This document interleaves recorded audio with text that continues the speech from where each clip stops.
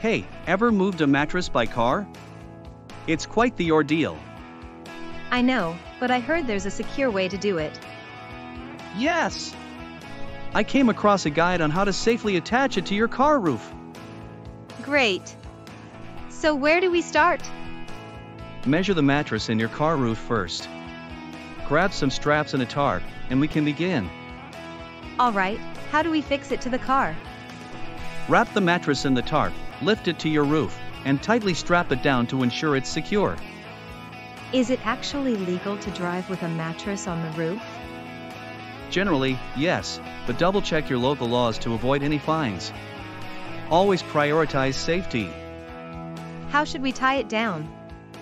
Thread the straps through the car doors for stability, tighten securely but be careful not to damage the mattress. What if my car has a roof rack? That's even better. Use the rack for added support and secure the mattress with a cross pattern for top stability. How should we drive once it's on top? Drive slower than usual, stick to quieter roads if you can, and constantly check your load. How will we know if we've secured it properly?